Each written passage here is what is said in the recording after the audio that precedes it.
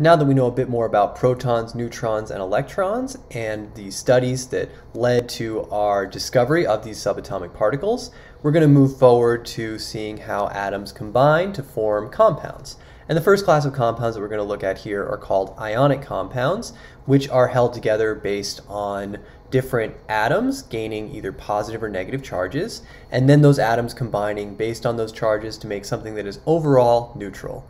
We're going to take a look at several rules that are going to determine how the different particles have certain known charges that they prefer to take and why they take those charges, as well as how different numbers of atoms are going to combine to give an overall ionic compound that are neutral, right?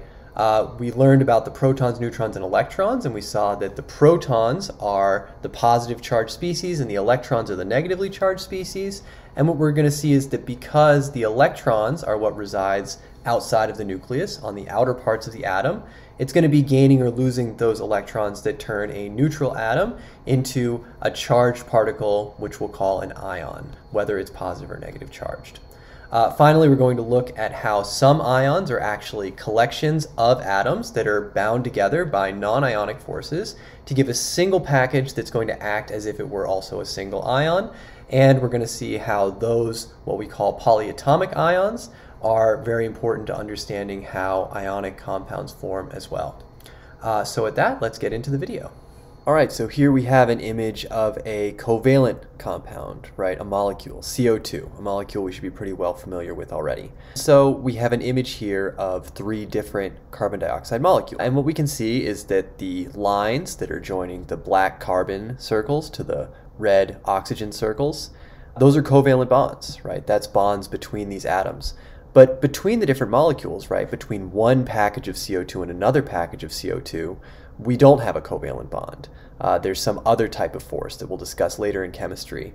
But the point is that that's characteristically very different from our ionic compound, where, for example, NaCl, so this is just a sodium chloride, table salt, we have sodium and chloride existing in a 1-to-1 ratio, right? This NaCl structure for ionic compounds indicates that there's 1 chloride for 1 sodium ion.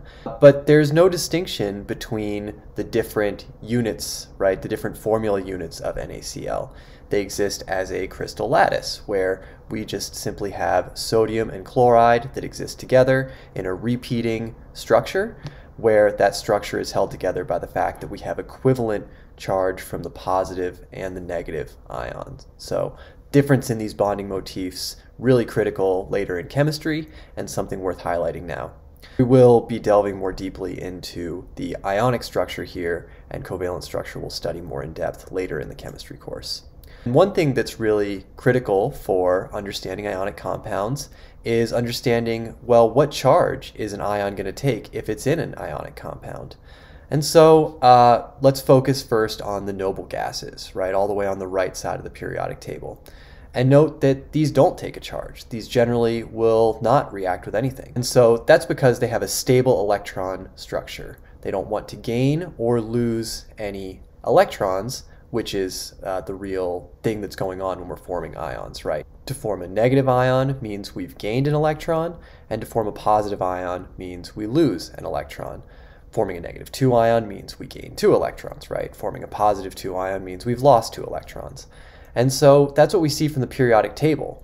Noble gases don't form ions, right? But the other ones will generally want to gain or lose electrons to be like a noble gas. So for example, oxygen has 2 fewer electrons than neon, but it can gain 2 electrons to become like neon, right? And hence oxide, the oxygen anion, has a charge of -2. Take a look at fluoride, right? Fluorine has 1 fewer electron than neon, and so if it gains an electron, it'll be just like neon.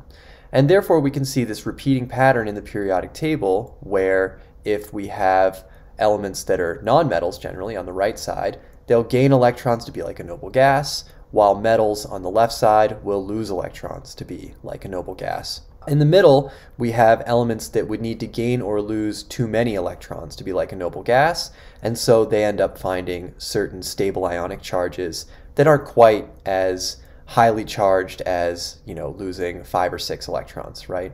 And so when it comes to the transition metals, those you'll generally need to know what the charge on those are, or in some cases they form just a single ion like zinc that only forms the 2+ ion. These are a little bit harder to track and just pretty much need to be memorized. So let's take a look at the following question. Please pause the video here if you'd like to register your answer before moving on. Alright, so the question here is, what is the charge on lead in the following compound, PbCl4? And how do we figure this out? Well, lead is a transition metal, and so we may not know what the charge on lead would be. However, chloride, Cl, we know is a halogen. It's one over from the noble gases. And so we know that chloride, Cl minus, will have a -1 charge, right? Because by gaining 1 electron, it'll be like a noble gas. And we also know that there are 4 of them.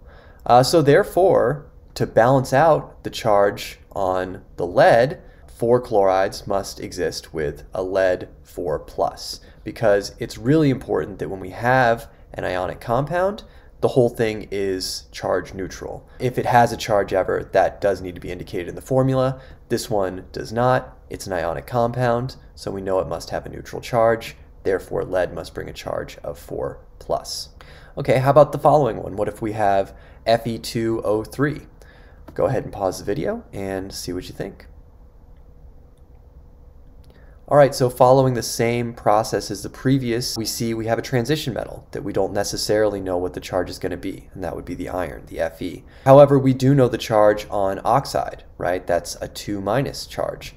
And therefore, we know that if 3 oxides are present, it brings a total charge of 6-, and therefore, to balance out that 6- charge, we must have 6+ present from the irons, split between 2 irons. That means each one is 3+, and therefore we have iron 3 oxide. If you like, you can set this up as sort of a mathematical equation where we say, well, the total cation charge plus the total anion charge is equal to 0, right? That's what we know about ionic compounds, is they're going to be neutral when we consider both ions. And so we can say, well, if the iron charge is x, that would be 2 times x plus 3 times the -2 charge on the oxygen. Again, we get that from the periodic table, equals 0. Then we simply solve and basically have done the same thing that we reasoned out previously. Okay, so as a final consideration here, we're going to think about, well, what about these polyatomic ions, multi-atom ions? Because it turns out that not all ions, particularly anions, are monatomic ions, right? Oxide, for example, O2-, is but a single atom, an oxygen atom that's gained 2 electrons and therefore has a charge of -2. However, we also have ions that are a collection of several atoms. For example, the polyatomic ion carbonate, which is consisting of a carbon in the center and 3 oxygens that are bound to that carbon, covalently bound. Yet the entire structure for carbonate has a charge of 2-, and therefore, when we have carbonate, the full formula for carbonate definitely needs this 2-, CO3 2- is part of its identity.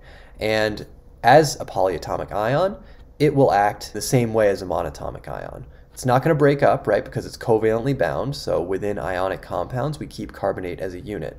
But it will bring 2- charge as the ion in a compound. We'll take a look at one example of how that works, right? Let's take a look at, again, a similar example where we have iron hydroxide, FeOH2, indicating that we have OH, which is a polyatomic ion called hydroxide, and its identity is OH-, right? Brings a charge of -1. So based on this chemical formula, what is the charge on iron? You can go ahead and pause the video. Alright, so with our iron hydroxide, FeOH2, we know that hydroxide has a charge of -, that's part of the hydroxide identity, and therefore iron is going to have a charge of 2+. Each hydroxide brings a charge of -1, therefore iron must bring a charge of 2+ in order to balance out these hydroxides. Finally, we could name this compound and call it iron 2 hydroxide. Alright, so that is just a brief introduction or review to ionic compounds, how to say their names and their charges based on their chemical formulas, as well as the distinctions between ionic compounds and covalent compounds. Further on in this activity, we'll work a bit more on naming and really learning how to identify ionic versus covalent compounds. So please complete the activities below.